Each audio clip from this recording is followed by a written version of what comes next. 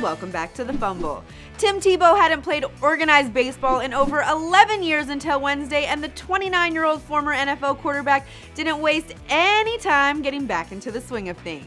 On the very first pitch, the New York Mets prospect and left-handed hitter connected, hitting an opposite field home run off a lefty hurler in front of a raucous crowd. Take a look.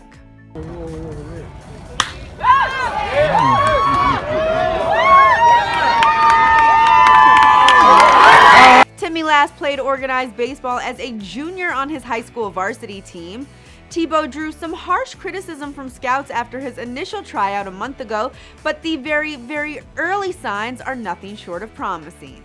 Then again, this is an experienced, fully grown professional athlete competing in a league populated by mostly teenagers, but hey, you gotta start somewhere. Now his victim this time was St. Louis Cardinals farmhand John Kilichowski, and he's a little older for the league as well.